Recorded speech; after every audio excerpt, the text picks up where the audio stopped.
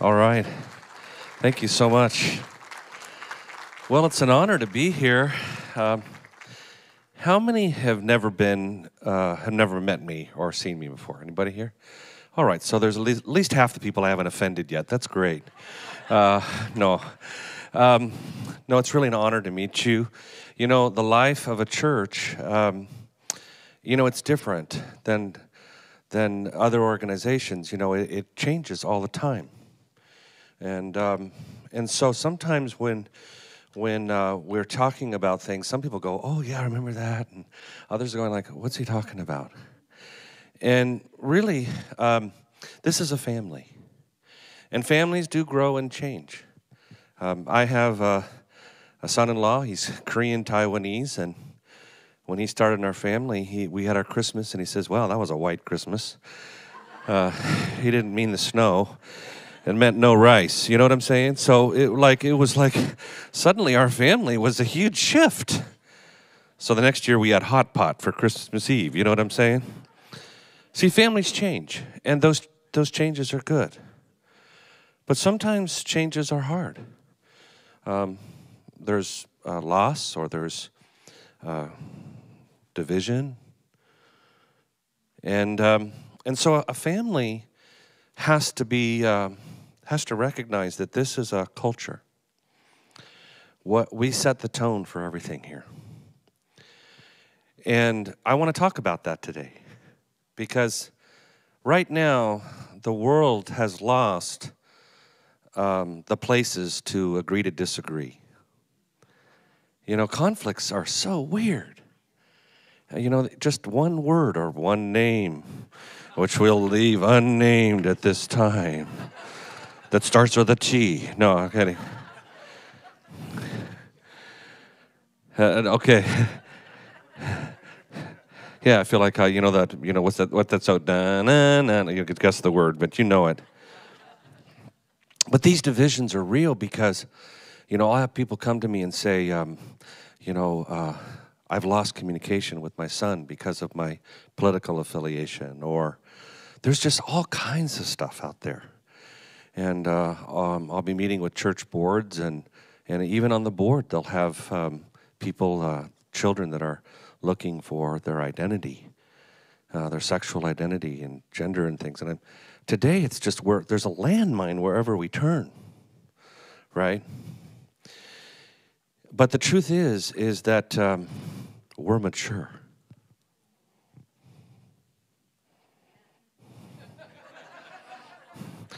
Maybe I should say, it's a question mark.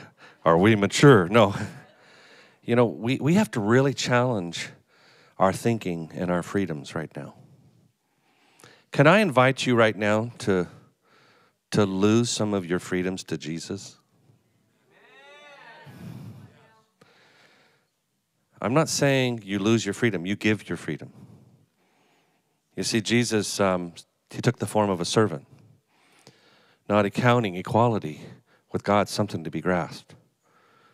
And I have made a decision that I want to be the safest person in the world. I want to be a person that loves people that are so differently from me. I want to be the kind of person that is unoffendable. One time I went down to a hot tub at a hotel and got in the hot tub, and the guy looks at me and says, "What do you do?" And I says, "Well, I always try to, cloak that I'm a pastor or a missionary." I said, "Well, I am a public speaker on, coming into your destiny." He goes, "Are you a Christian?" All right, I didn't do very good on that one. I'll have to work on my my hiding there. And I said, "Yes." And he goes, "Well, I'm a Satanist." And he was just looking for that response, right? And I said, "That's amazing, because when I looked at you, the Lord said to me, you want to be a good father because you didn't have a good father." And he looks at me and goes, "Are you a wizard?" No, I'm here to give you the love of the Father. I'm so glad I met you in the hot tub, because you think Lucifer is awesome? Wait till you meet Jesus. He created him. I was praying over a woman or a man I didn't know. I said, Lord, is that a man or a woman? He says, what do you care? I love that person. She came to Jesus, the guy with her came to Jesus. We referred her down the street to a prayer house. Did you know that you can measure your freedom by your level of offendability?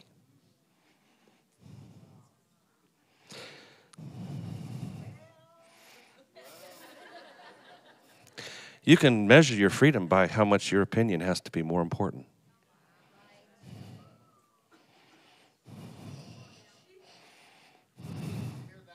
Okay, good. Amen. I have an anointing of freedom. I have a sword. How about if I just release it right now? You can just start feeling it. I just command the sword throughout this room. Things you've been battling in your mind, judgments of people you've been holding, weariness that's in your spirit that you didn't even know. You were still defending something that was already resolved. I just command that sword to come today. I command a new level of freedom for this place. Lord, for Coast Christian, this would be the house of freedom. That doesn't mean we put up with everything. It means we love everyone. And we call people into truth. But we love them into truth. We call them into wholeness. In Jesus' name. Do you have tablets, Bibles, iPads, phones? Does anybody have a physical Bible? Let me see you. That's awesome. I was thinking the other day, I wonder where that is. I'm like, I have an iPad that I have, and a phone and keep notes. I actually journal quite a bit to hear the Lord. I do it on the computer. But I was sitting there, I think it was yesterday, I was going, I just want to go home. When I fly home, and I go in and grab my Bible and feel that leather and enjoy it. But you know what? If you got your Bible there, I want to read in 2 Corinthians chapter 3. And if you don't mind, I'm going to read from the NIV. And it's one of my best friends is Brian Simmons. Anybody know him or have heard of him, the Passion Translation? And we do tours together to Israel. We go to Cabo together. If you want to go on an Alaska cruise, it's not too late. We're going August 3rd, Brian and I and Candace and Ann. So just go to passionandfire.com/cruise and we'll take you. Okay? And by the way, my website's, everybody's got to get that plug in, right? While you're turning to your page. No, you're totn.org. It's very easy. Okay? You can learn about our work in Kenya and what we're doing. But in 2 Corinthians chapter 3, we have a passage on glory. Or though it seems, right? It seems like it's all about glory. And it is. And what happens in this text, there's really a description of the glory that we have compared to what Moses had. What the Old Testament glory was like versus the New Testament glory. And the reality is this, is that we all want more glory. How many want more glory? Okay? Who here is against glory? Let me see your hands. Okay? Of course, we all want glory. And what do we mean by that? Okay? Now, there's different words in the Old Testament, New Testament for glory, but in essence, the glory is the manifest presence of God. It can come in various forms. Sometimes we feel the weight, Shabbat glory. There's other kinds of glory, radiant glory, the light glory, like on Mount of Transfiguration. I have a sermon. People hate it when I say this. I have a sermon called The 5 Levels of Glory, which I'm not going to do today. So you're going to, oh no, what are the 5 levels? Well, you can go to the YouTube or whatever, and on totn.org, you can actually look at some of my sermons. So that's there. But what I want to talk about here is that if you're going to come into a new level of glory, it's going to take a mind shift. Okay, first of all, I can just test it right away. How many of you have a greater glory than Moses? Okay, it tells me your head has not been shifted. How many of you have the same glory that Jesus had? Okay, look, your heads aren't shifted yet. You want to have a head shift? Did you know that the greatest challenge I want to give you is try to study every verse that's really hard for you to believe about you. And just meditate on them every day. Like, therefore there's no, in Christ, if you're in Christ, there's no condemnation. I'm a no condemnation zone. So the Bible says this, the glory that came on Moses was on the outside. Okay? When he put his head into the cleft of the rock and the glory passed by, the glory of God was so great that it really, like the moon reflects the light of the sun, not having any light of itself. But what happened is that light was so amazing, that glory rested on Moses. But guess what? It started fading from that day. And so when the people saw him, is it okay if I'm just paraphrasing the text? I just want to base this is in the Bible, okay? I'll come to a few of the verses. So when they saw him and he was fading, he started to fade a little bit. First they saw him and go, oh, look, he's glowing. How many would freak out if you came out of your prayer closet and looked, you met someone just glowing, right? That's what he looked like. And so they could see the glory on him, which gave him credibility in their minds to make the declarations. Okay? But as it started to fade, guess what? He got insecure and he put a veil over his head. It's kind of like, oh, I don't want to draw any attention to my glory on my face. By the way, for those of you that know me, that's fading. He was hiding the fact that it was fading.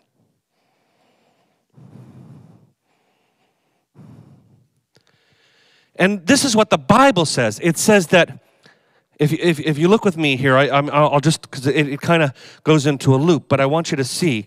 It compares that glory to the glory you have. Okay? And it says this. Let me look at verse 8 here. It says, how much more radiant is this new and glorious ministry of the Spirit that shines from us? Am I reading from the Passion Translation, aren't I? Because that's what my phone is on. For if the former ministry of condemnation was ushered in with a measure of glory, how much more does the ministry that imparts righteousness far excel in glory? What was once glorious no longer holds any glory because of the increasingly greater glory that has replaced it. What is this glory that's replaced it? The ministry of the Spirit. What's the difference? The glory is that Moses had it come upon him. You, everyone in this room, when you accepted Christ, the Holy Spirit came into you and upon you.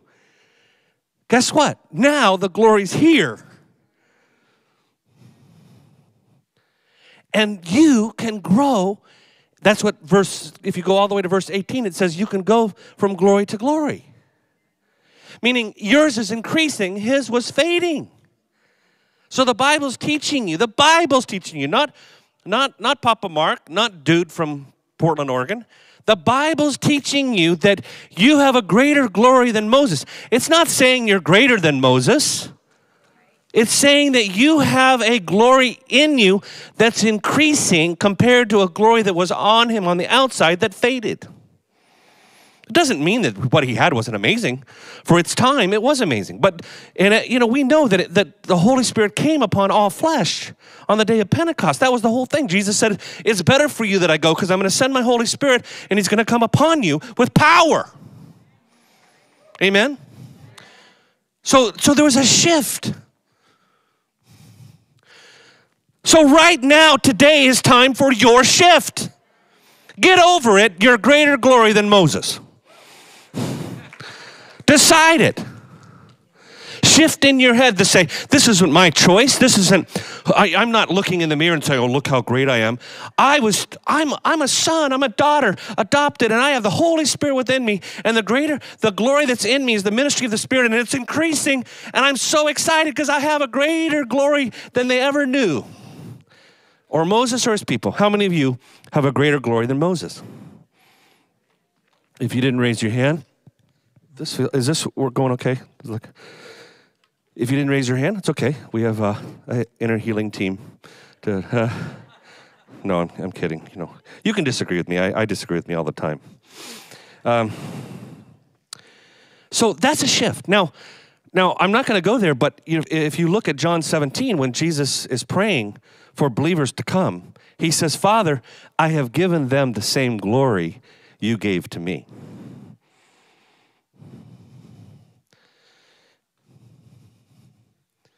Did you hear that?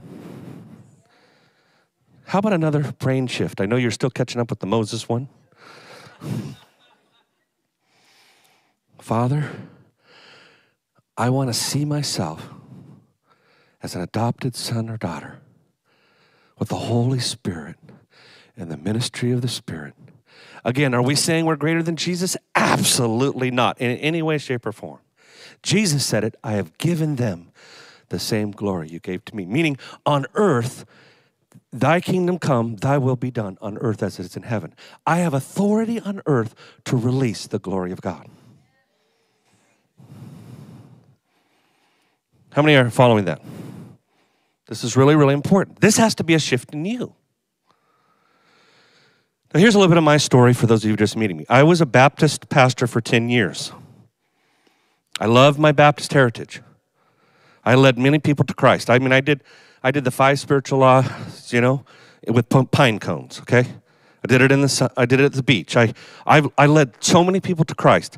I had such a passion for people to come to Christ. I also did missions, and I had a heart for missions from early on.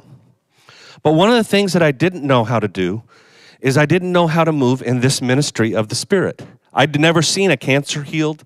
I'd never seen I'd never seen deliverance. I'd never seen the kind of healing that could happen until a woman came to me in my church and asked me to pray for her cancer. And I knew suddenly that I was naked and poor. By the way, I had a growing church, double services, big property, everything going like you're supposed to on paper, multiple choirs and children's and, everything that our church was said you're supposed to have. And then when I looked at that woman, I thought, I've never seen a cancer healed. I all of a sudden felt like, wow, I'm powerless. And it started a journey, and I don't have time for it, but I did become a Baptist-costal.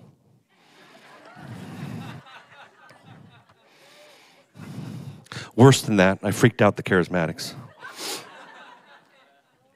Because I went to Kenya, and the people came from, literally would walk hours, and they wanted me to pray for their deaf baby's ears.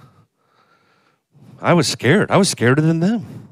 Pray for my deaf baby. I'm going, oh no, what happens if the baby doesn't get healed? I was freaking.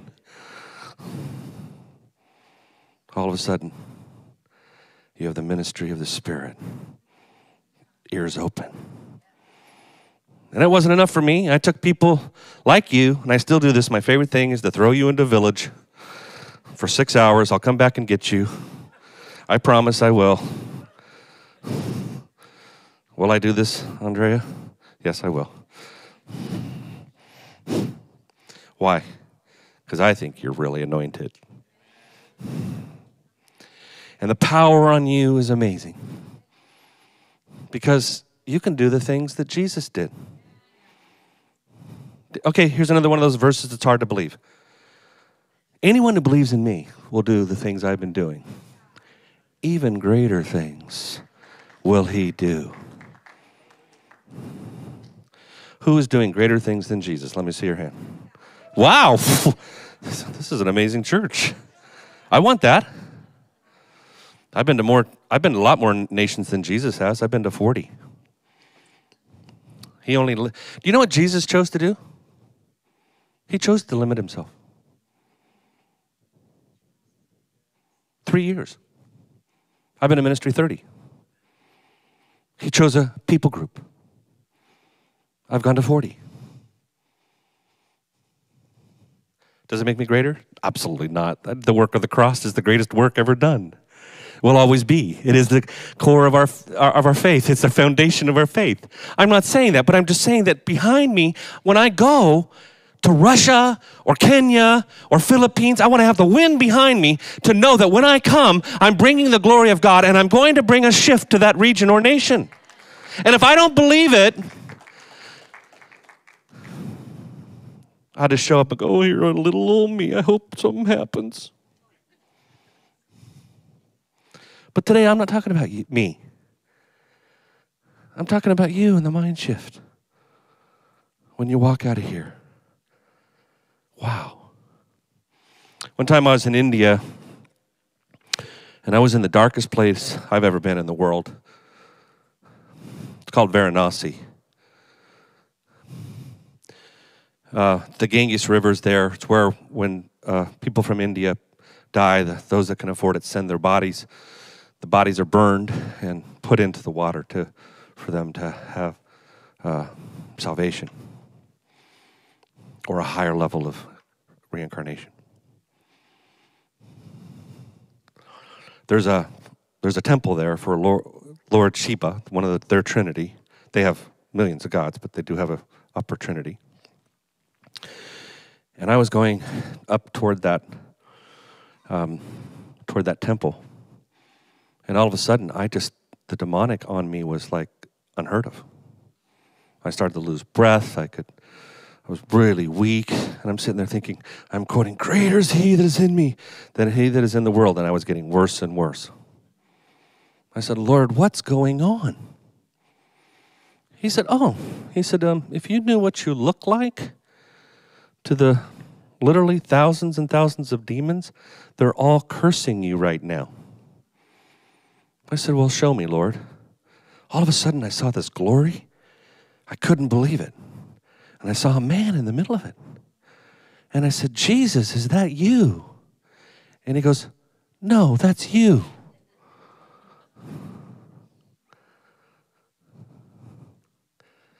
He said, "You carry my glory, son.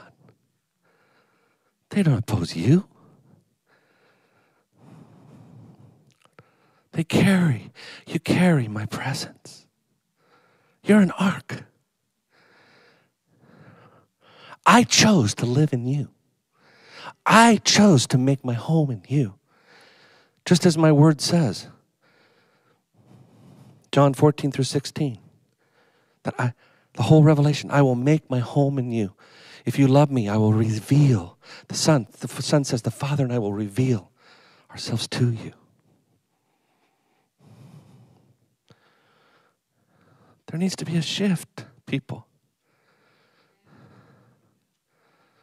And let me show you how this continues in this text. You're going to get exactly why I talked about freedom. Because, see, there's all this talk about glory, starting at, like I said, verse 7, goes all the way down to verse 13. We're not like Moses, who used to hide the glory to keep the Israelites from staring at him and as it faded away. See, their minds were hardened, closed, and hardened, for even to this day, that veil has overcome their minds when they hear the words of the former covenant. That veil has not yet been lifted from them. It's only eliminated when one is joined to the Messiah. How many of you have been joined to the Messiah? See, it was lifted. So until now, whenever the Old Testament is being read, the same binding comes over their hearts, blinding. But the moment one turns to the Lord with an open heart, the veil is lifted and they see. Now here's the verse that everybody's heard. Now the Spirit I'm referring to is the Holy Spirit, and wherever He is Lord, there is freedom.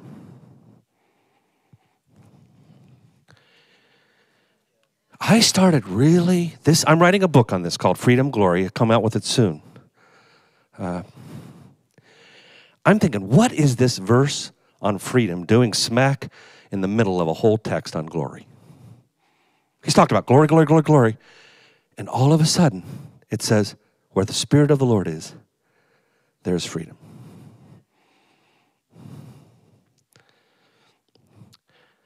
How do you measure if you're free? I started the sermon with that.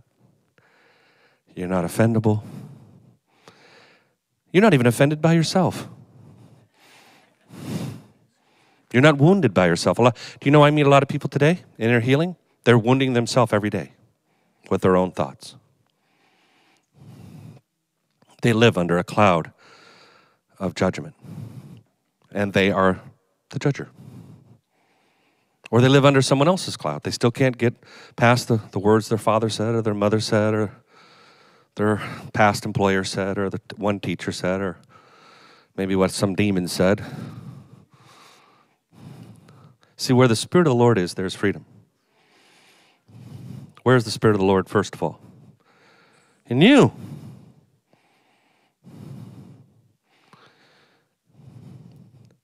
I've spent probably the last 20 years, pretty much on the topic of freedom. It's one of my two major swords that I carry. I found that in my own mind and heart, I had a battle raging. My greatest captor was me. I live in a lot of freedom. Try to make me feel guilty. It'll never work. I repent. I love repentance. In fact, I can't believe it. I got a text from my wife out of the blue this morning and said, I love your heart for repentance.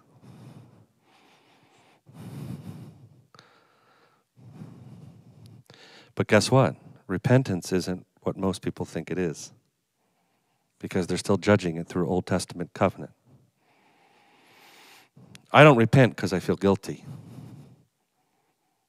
I repent because I get convicted. Because I could feel guilty anytime for anything. Isn't it true? I cut someone off in the freeway. All right, they cut me off, and I'm even more offendable. I mean, I'm kidding. See, your inner life is really a measurement. And I really encourage you, you know, Romans 8, when it says that the mind controlled by the Spirit is life and peace. How do you know if your mind is controlled by the Spirit? You have life and peace. And so I started really meditating on this, and guess what? The next verse is where the King James talks about going from glory to glory. There's this connection. It says here, we can all draw close to him, and the veil removed from our faces, and with no veil we all become like mirrors who brightly reflect the glory of Lord Jesus. The veil's gone, and we're focused on Jesus. That's why we worship. That's why we take, you know, at least 40%, up to 50%, some churches 30, whatever. But the why we have worship, it's a time where you're focusing on him and his glory. You're not focusing on you and your problems and what you know, your thought life and all those. You're just focusing on him. And then as you're doing that, that's why we're told to turn our eyes upon Jesus. As you're doing that, you're being transformed into his likeness. There's actually a shift in you that's happening. You know, I publicly share, I'm not very good at traditional or worship. Because I never play music in my car. I never play music at home. I'm not musical. I live with an amazing prophetic worshiper who does music all the time. I'm not sure why. I used to think I was broken. And I really want to challenge you if you're of the about 20% who find it hard to connect through music. It doesn't mean you're a bad worshiper. It just means you need to learn how to worship. So where's the mom that was with her little girl over here today? In the nursery now? That was amazing worship over there. Or Kate. Where's Kate? She here? She in the nursery too? Okay.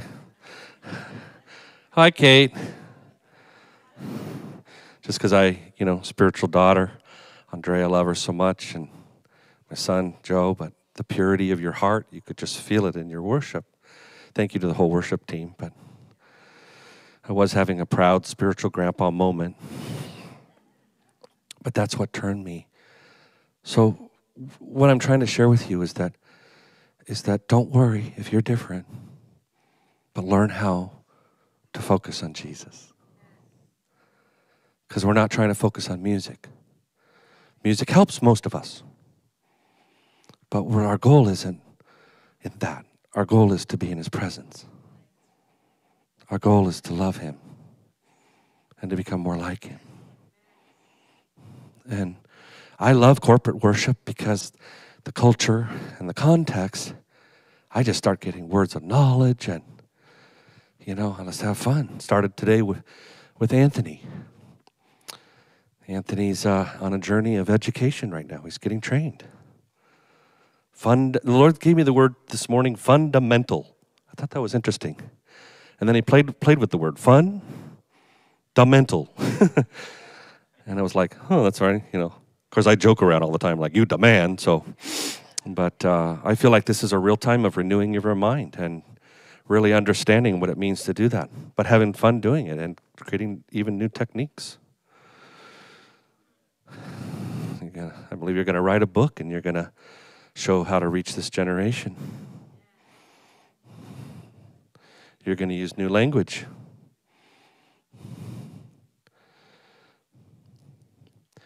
You see, as we come into his likeness, it says we go from glory to glory. I'm going to ask you a direct question.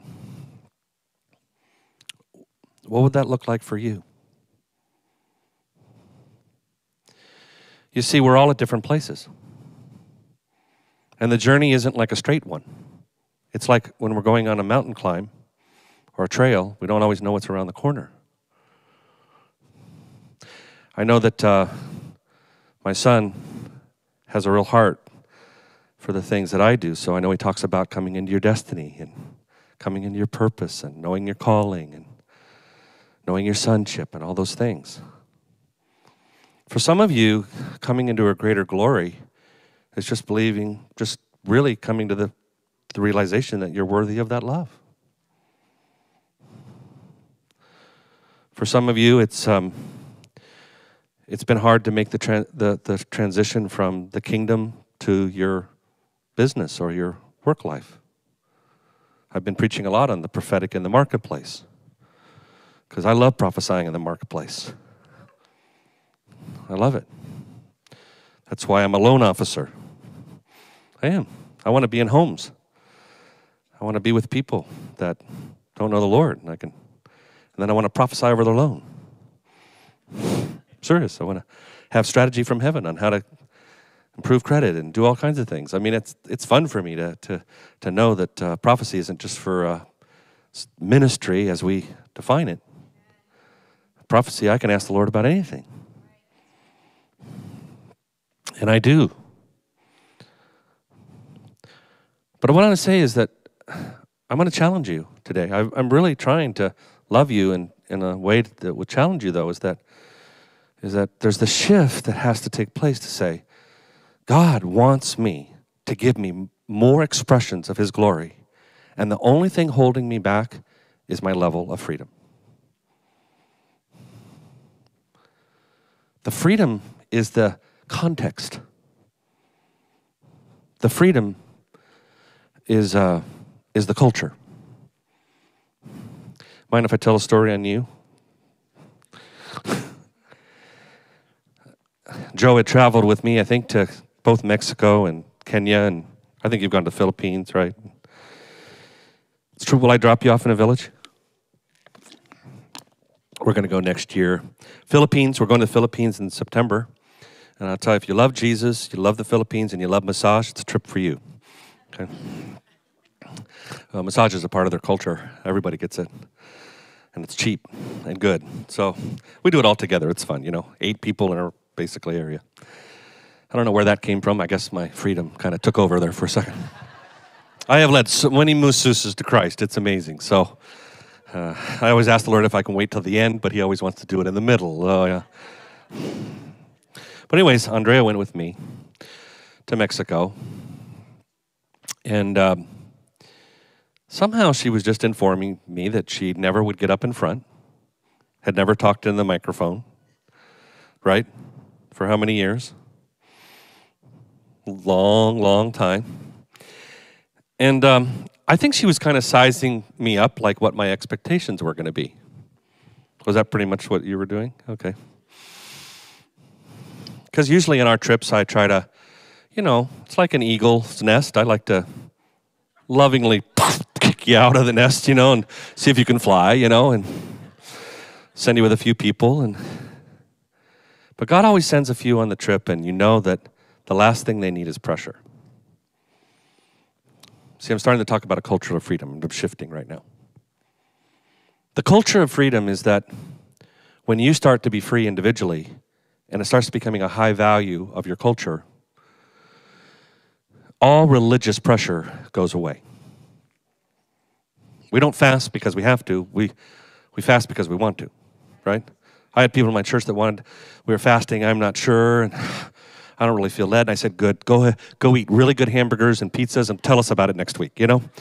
I don't want anybody in our church fasting because they think they should, okay? I want people who feel called to fast. Stuff like that.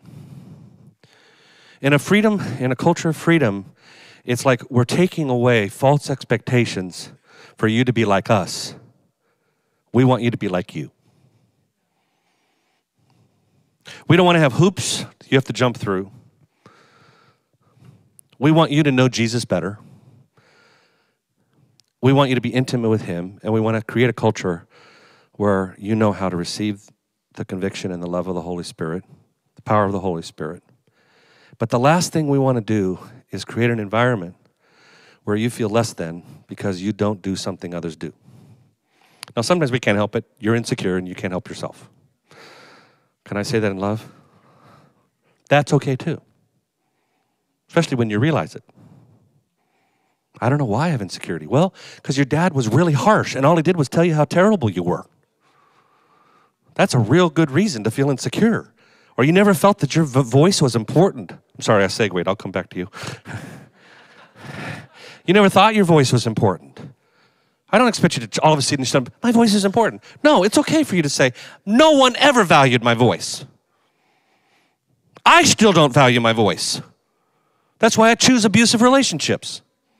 That's why I make the choices I make. What would it be like to have a culture of freedom where people could just suddenly start to realize, hey, I have these weaknesses, and instead of trying to hide them, I can actually run and be healed and show them. Am I talking your language, Anthony? That's a culture. You don't have to have it all together here. We don't need you to look a certain way or sound a certain way. We're not going to respond to your tattoo, your piercing. Even, I want to say this, even your gender struggle, we're not going to overreact. We're going to love you. We're going to accept you. I'm not saying we don't accept everything about everybody. I'm not saying about them, but the person themselves. The woman caught in adultery. Jesus didn't cast the stone. I actually thrive being around people that are radical and different from me. I mean, I'm sorry, sometimes I get really bored around Christians.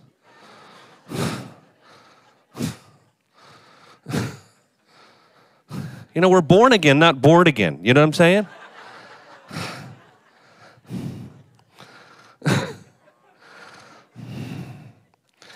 So Andrea goes, well, so she's testing me like a little bit. Well, I don't really get up in front. I don't, you know. I didn't go, well, what do you do? You know, I mean, you know, it's like, it was more like, that's okay. Yeah. I said, just, can you love people?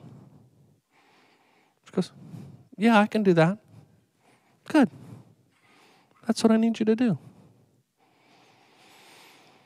I need you to love people.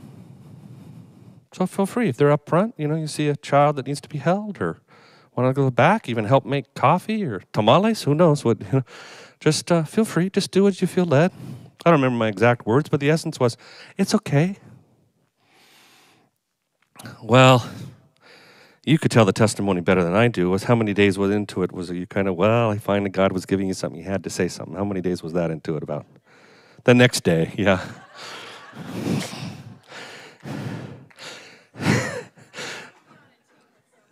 Yeah. Oh, okay. I put you on a team that someone else forced you. Okay, I'm glad to hear it wasn't me. But anyway, she got up and she shared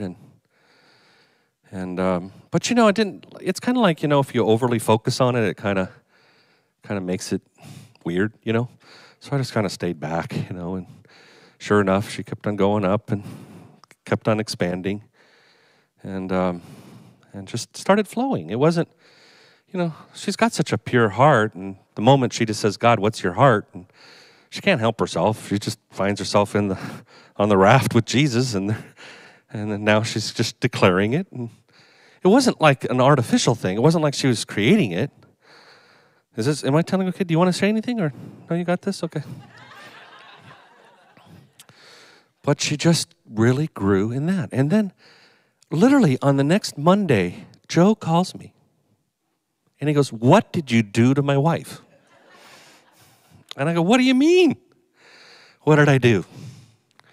He says, "Well, I asked her if she wanted to give a testimony about what happened on the mission trip, and she thought a little bit in a while, and she goes, 'No, I think I'd like just to do the sermon,' right?" Yeah. So she went from 0 to 100, okay?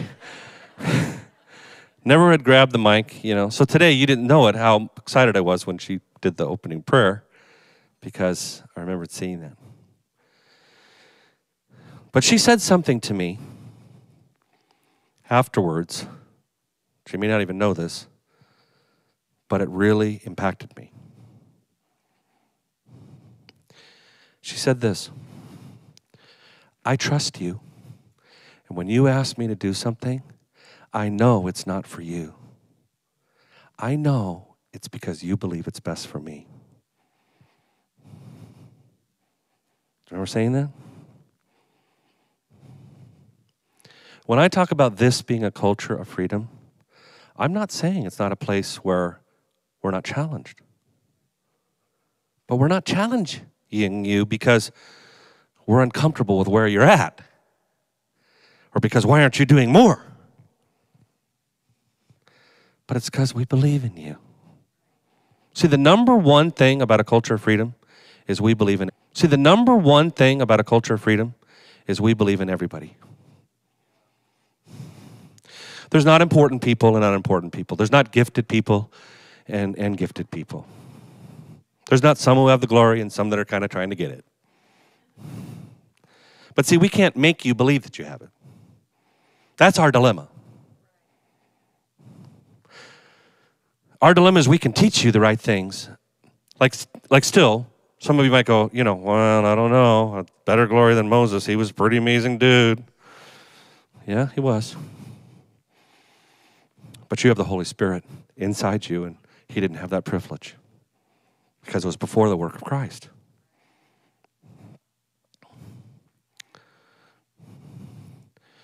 We have to see the value in everyone. I'll tell you how I learned this the hard way as a pastor. I had 2 sisters that came to my church. By the way, I pastored in Hawthorne for 5 years at a Baptist church. That was my first 10 years. Was anybody around that? Ever go there? There was a couple that sometimes would go. But anyways, I pastored up there I lived right by Hawthorne High School. Curtis Conway was playing football, if anybody remembers him. Anyway, but 2 women came to my church, and one of them, she worked for one of the large, companies that are in the area. I can't remember at this time, but a very large company. And she was professional. Man, I'll tell you, she even had her little briefcase, and she just looked styled out, And she had her younger sister with her. Her sister's name was Heather, and Heather was had pimples on her face and hair stuck to her head, and it's like she just had crawled out of bed to get dressed for the morning. Very young pastor, my first pastorate.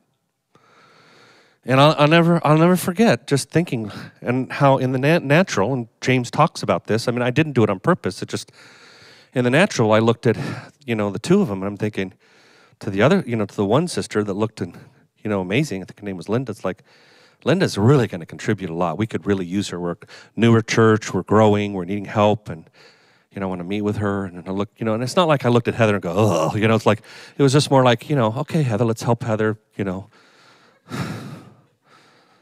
don't know, do her hair. I don't know at this point, So I'm just being really vulnerable. I mean, I was a 26-year-old, 27-year-old pastor. Well, 3 weeks later, Linda was never to be seen again. Heather came to Jesus, got baptized, entered into discipleship, became so effective with people pastorally, started discipling people like 3 months into her Christianity. was our youth leader within a year. I literally repented to God and said, I want to never do that again. Then when I got into the prophetic, I learned to look at people as they are. I had a woman, we just had a mission trip, and this one woman came. Her name's Michelle. We had a group of about 13. Michelle thought it was a humanitarian trip. She didn't know we were going to be doing ministry like that. And when I looked at her, she literally was so insecure, she turned her eyes and she couldn't speak to me. And the Lord said, let the team do it. You can't speak to her for a number of days. Why? Because it would be too intimidating. I had a strong group of women. I just went to them and I said, the Lord hasn't released me. Would you just, all I need you to do is love on Michelle and take her with you and tell her you just need her intercession. Well, same thing. She comes back. But by the way, she could barely form sentences, it seemed like. Guess what? The level of abuse that woman had suffered when she started giving her testimony, she was becoming one of the most effective persons on the team with Kenyan culture. Because everybody has been traumatized like that. Not just a few, everyone. So she's tearing, people would be sharing these amazing words. Michelle, by the way, I wasn't there because the Lord wouldn't let me have her on my team yet because like I said, that would be too intimidating. The team would come back and say, when Michelle would tell her story, even weeping, hardly being able to share it, the place would come down. The glory and presence of God would come so fully because there she was, this broken, being healed woman was saying, hey, if God can do it for me, he can do it for you. She wasn't putting herself in exalting in another way. By the end of the trip, this woman was like, I mean, I'm serious. She was like this, move over, Benny Hinn. I mean, it was like, I got to prophesy over someone. I mean, I got to wash someone's feet, you know? And they would go they went into a village and there was like 400 people there and they washed everybody's feet. And she goes, I don't touch feet. Normally.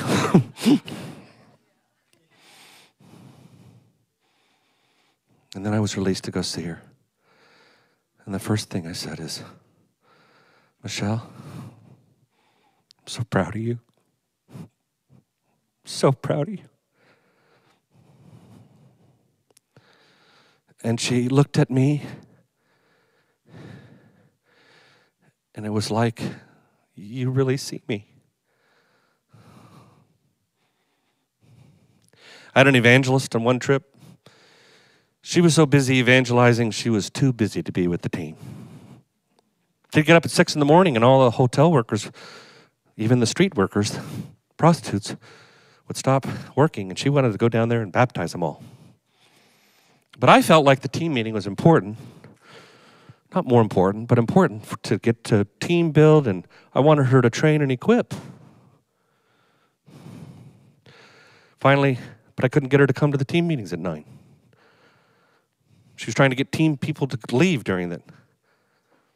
That's the time where I prophesy over people. I speak destiny. It's very important to me. It's not a control thing. It's if I can't give you something to go out with, or I can't keep protect you, and it's just 1 hour. I just need that time to make sure that you're covered, or if someone's sick, having dysentery or something, I need to know. That's our time. And I said, Lord, what do I do?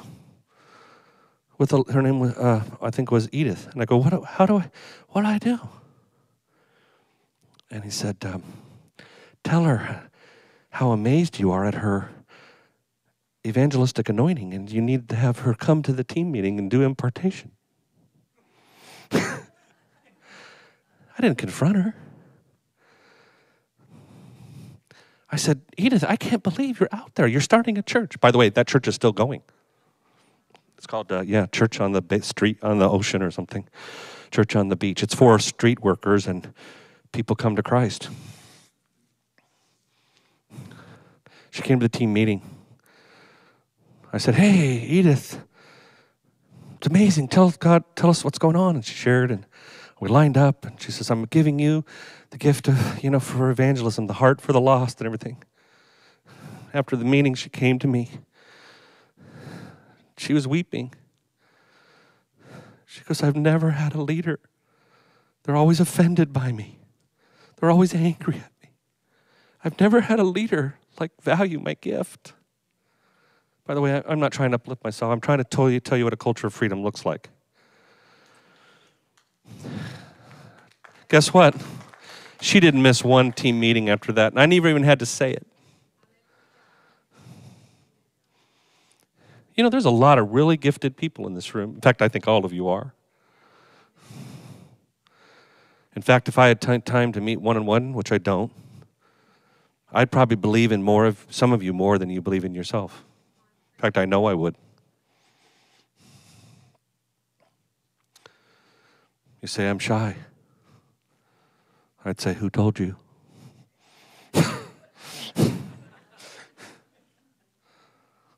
I don't know what to say.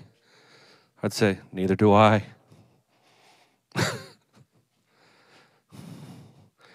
You don't know the things I've done. I know Jesus does. Do you know him? Yes. Are you forgiven? Yes. Are you living a lifestyle of repentance? Yes. I've had people come to me, can I go with you? I've been living in sin. I've had an affair, coming out of it. Am I qualified? I'd say, are you living in repentance? Yes.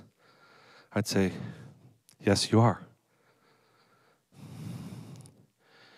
And even if you weren't, do you want to become repentant right now?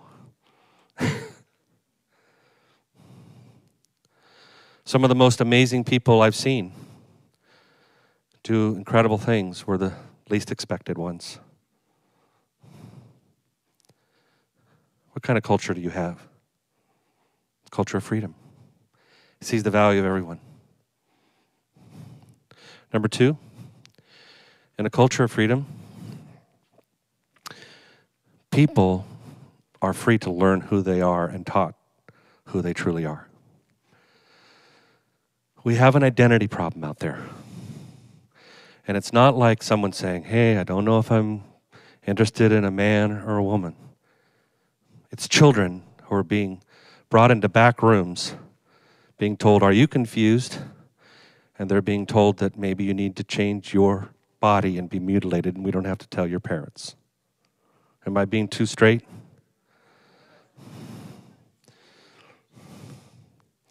I literally wish churches would start identity ministries and literally sponsor. For those who are confused or transgender, you're welcome in this place.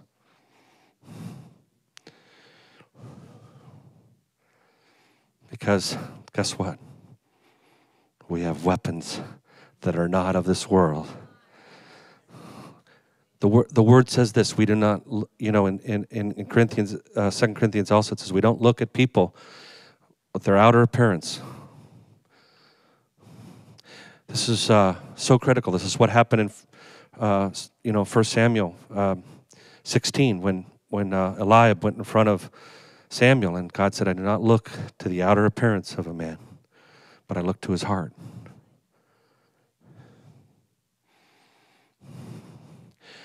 The world can't be the loudest voice.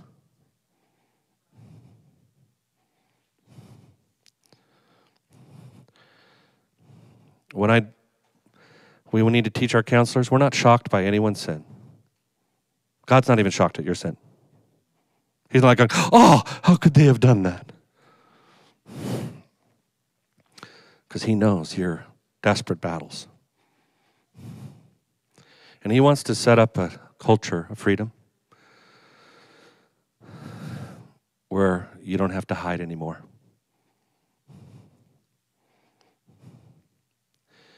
Sometimes we have to do it anonymously. That was the power of like AA. They knew that sometimes if you were to go to some people. So that's why we tell other churches in the region.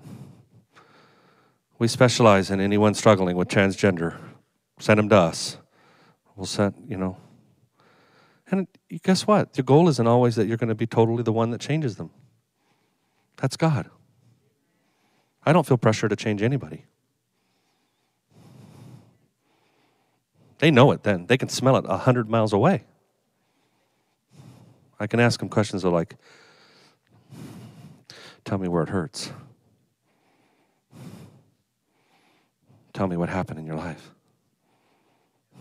And then what's even better is I get words of knowledge and I tell them what happened in their life. And they freak out. Then I start telling them who they are.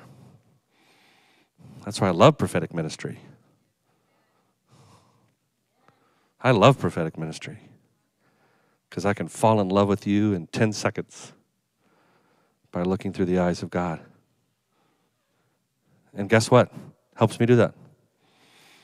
Freedom, because I don't need an opinion. My freedom of you, my opinion of you is irrelevant. Irrelevant. That's how I live life.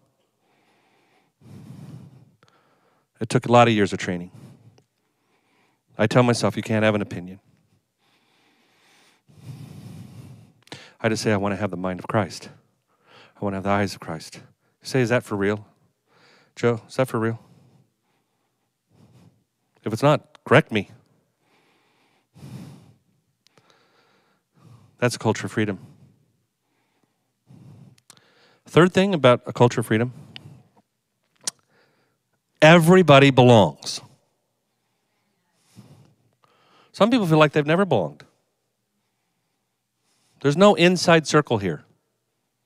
There really isn't. Everybody in our church, you go, well, how do you get in the inner circle? Well, we have a staff, we have a board, and that's because the board, the elders, they're our overseers, and they protect the integrity of the house. Our staff members are assigned lanes, and then they also do things together, but their main role is to equip you. There's no inner circle other than that.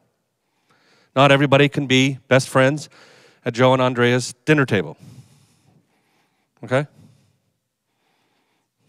They're so busy, they just barely want to squeak out their own date night.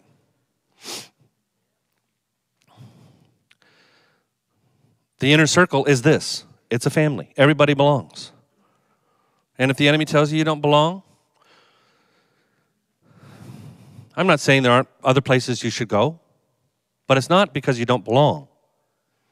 It's because you have different interests or a different call or a different need. That's all good. I'm totally comfortable with that. But I'm not comfortable saying that we don't create a culture where everybody belongs. Because in a culture where it belongs, hey, you don't speak English? That's all good. You say, oh, I speak Spanish. Well, your Spanish is better than mine. Gloria a Dios. I have a pastor friend who spoke no English, and the Lord told him to speak an English-speaking service. Could you imagine? He'd have to go to the computer and use Google Translate to preach a sermon.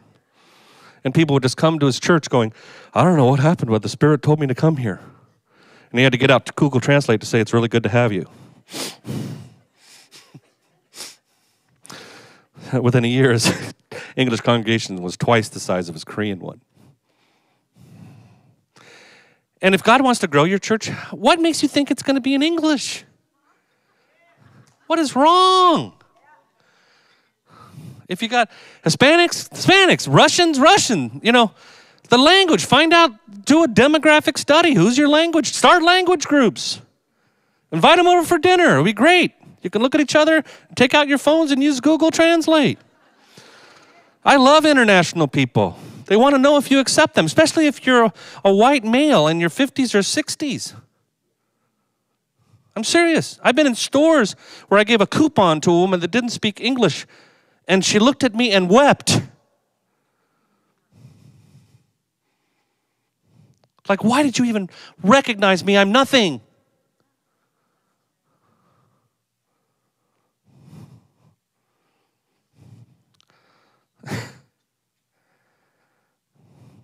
You're the freedom culture.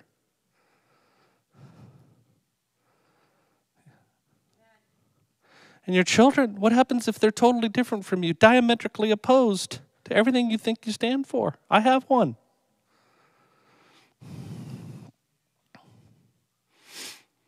He told me, after 9 months of relentless pursuit, you're the most open-minded person I've ever met in my life. You really accept people who are different. And I said, it's easy because I love you and I'd rather have a relationship with you. You know what I stand for. And he said that, yeah. If there's a real Christian, you and Mom are it. problem is I can't find any other ones, hardly.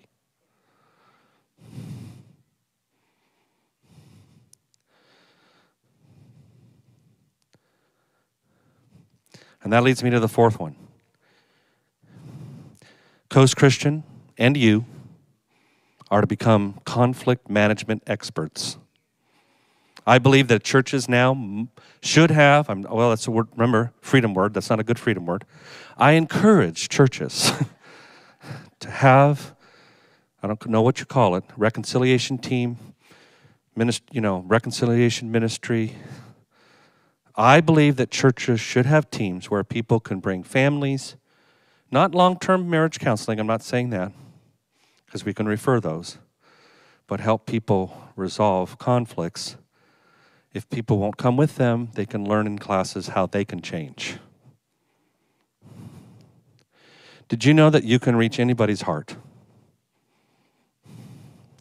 But it won't come from you telling them how bad they are or how different they are.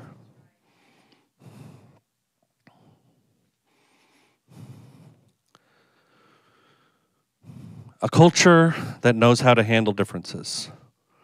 Do you know, some churches, people have conflict in a church. They have a desire to serve. This is what happens in most churches. People have a desire to serve. They get to know people well enough. They get trained. They get involved. They start to have conflict, and all their old patterns of relating come up.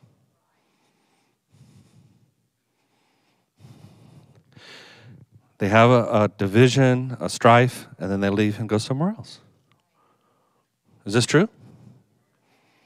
What happens if Coast Christian was the place where you learned that it's okay to have differences, and we actually have a team that will help you resolve it?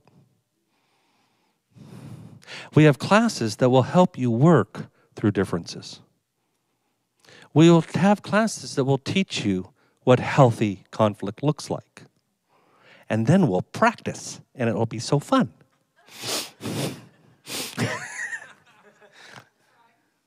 Fundamental. Could you imagine a conflict class? Come to our conflict class and have fun.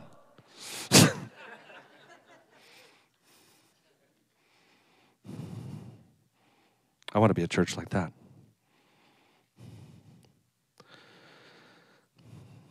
Lastly, in a culture of freedom, we all worship, minister differently. My wife, okay, I do live, if you know my wife, Ann. Anybody here know my wife, Ann? Oh, wow, a lot of hands went up. Who you see up front is who she is at home. There's no disparity, okay?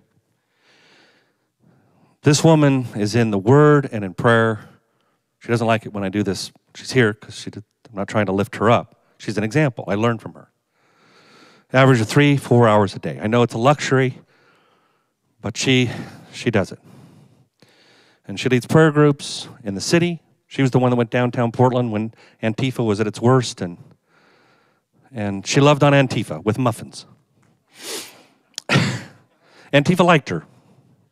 Well, until one day when the angry fists came out, but God sent a woman to settle the guy down. But anyways, what I was going to say is, if I compared myself to her, I used to feel like, God, I'm so different. She likes all-night prayer meetings. I like to the point, an hour one, okay? Focused with my sword, let's go. I go to a prayer meeting with her, I want to prophesy over everybody in the room, okay? That's just, I can't help myself. She wants to worship for 3 hours. Finally, she said, you know what's a great idea? Don't come to my prayer meeting.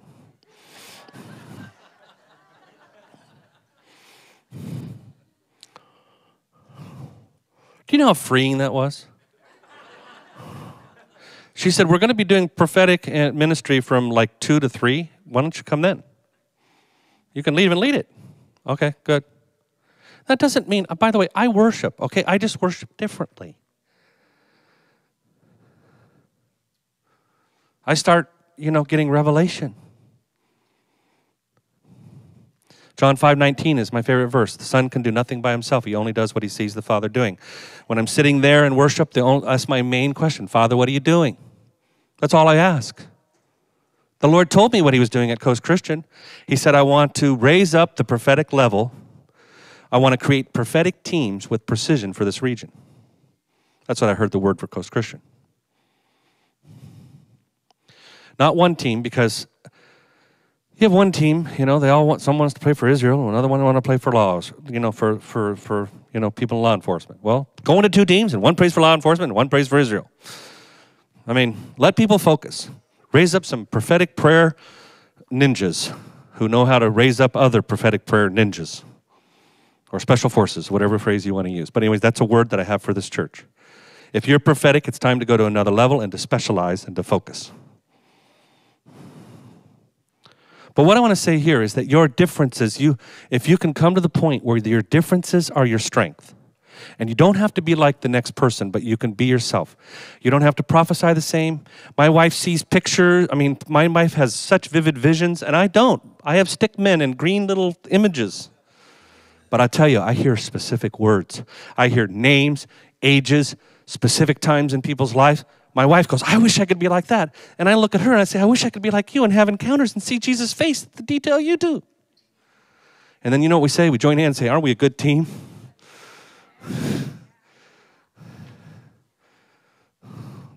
Our differences are our strength. When the band starts creeping behind you, you're really supposed to finish that last point.